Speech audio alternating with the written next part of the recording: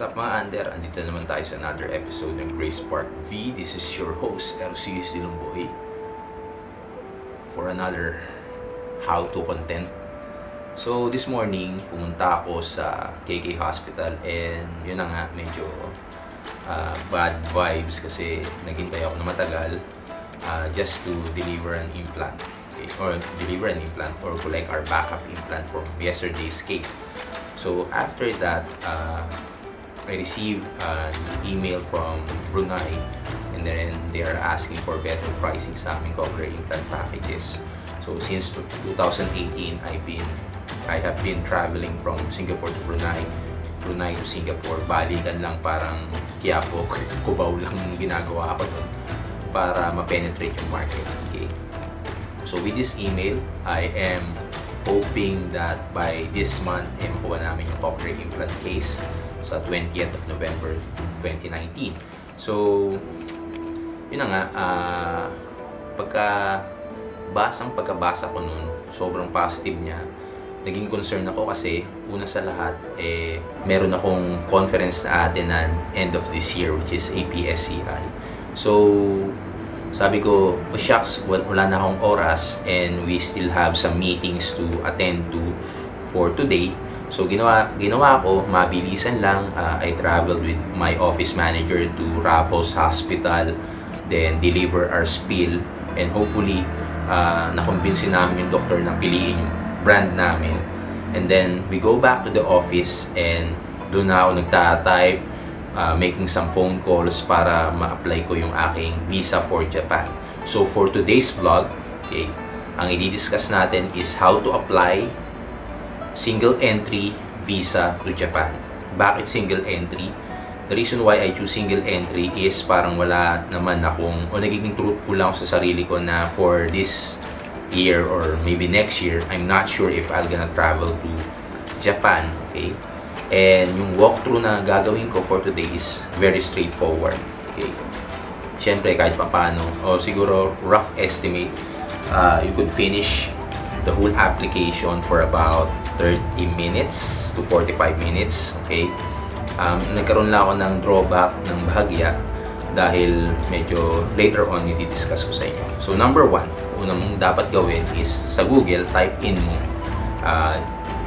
Japan Embassy, Singapore. Okay? Pumunta ka ngayon sa website nila. In their website, okay, next mong gawin is print your checklist or yung mga visa requirements. Ganun lang. Okay? Sa visa requirements, nandun na lahat. Okay? Number 3 is follow that yung mga requirements na kailangan mo, which are the following, or yung mga kailangan mo is ito yung list. Okay? Nahirapan pa ako sa grammar. Okay, una, kailangan meron kang valid na passport. Paano yung valid na passport? Sa passport mo, dapat may at least 2 pages kang libre. Okay? And bukod doon, dapat hindi siya mag-expire in the next 6 months. Okay? Number 2, syempre yung application form. Kailangan fill upan mo yung application form, and then kung sa mga details na need nila hindi sila satisfied, baka mag-require pa sila ng iba pang mga documents for you. And kung hindi mo alam, siguro sulat mo na lang not applicable. Then anyhow, bahala na during your application date pag nandun ka na sa embassy. Number 3, dapat yung picture mo recent. So mga sir, ma'am, kung meron kayong mga ideal picture dyan, hindi nyo siya pwedeng gamitin dahil ang requirement is within 6 months or bagong-bago. Sa video na to parang ginamit, o sa video na to, sa application na to, parang within today also nagpa-picture na ako para just to make sure na ma-maintain natin ang ating balbas sa ating visa application para madusing yung dating. Okay? Sumunod is syempre certificate of employment. Okay? Sa certificate of employment, nakasulat doon kung date, kung kailan ka nag-join sa company, magkano yung salary mo, is the visa application, sagot pa ng kumpanya yon or sarili mong gastos.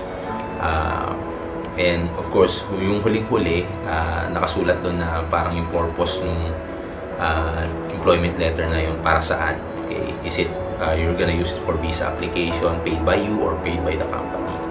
So for this application, ang ginamit ko is paid by myself, though may internal arrangement na ako ng kumpanya na re-reimburse nila ako.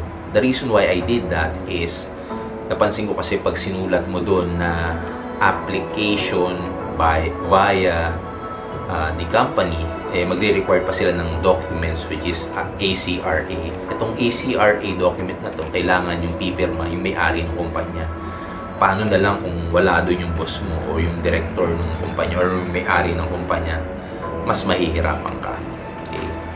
Sumunod is syempre yung e-statement mo or yung kopya ng passbook, kung passbook man yung gamit mo na updated. Okay. Now, sa akin ginawa ko is yung e-statement ko na lang galing sa website ng bangko ko. Yun na lang yung print out ko. Hindi naman nila ni-require kung 6 months, 4 months or whatsoever. Basta yung recent lang na dapat updated. Bukod doon is yung e-ticket. Yung e-ticket is dapat from Singapore going to Japan, then Japan to Singapore. So parang I think it's the usual protocol nowadays dun sa mga bansa na pupuntahan mo, kailangan pakita mo sa kanila na 2 ways. Okay? Hindi ka magti-TNT. Okay? Ewan ko, may uso pa ba yung TNT ngayon sa iba't ibang bansa? I think so. Baka, di ba? Then lastly, of course, ang pinaka-importante or usually na hinahanap sa overseas Filipino workers Singapore is yung ating tinatawag na Ministry of Manpower passes. So whether you're work permit holder, S-pass holder, or E-pass holder, kailangan mo lahat yun. Okay. Siyempre papasirox mo siya front and back. And then para doon sa mga bagong application, may QR code na scan mo sa app. Then yun, ewan ko kung paano nila check yun. I think yung serial yata, hindi yung IC number mo o hindi yung identification card number mo, kundi yung serial number ng mismong card yung i-input mo doon. Okay? Now, let's say for example, hindi kayo makakapunta sa embassy, pwede naman kayong mag-apply dun sa ng approval letter, ng authorization letter para meron kayong proxy na mag-a-apply for you. Now, with the checklist nga pala, I almost forgot na kung sakaling kailangan nyo ng template, nandun na lahat sa checklist. Okay?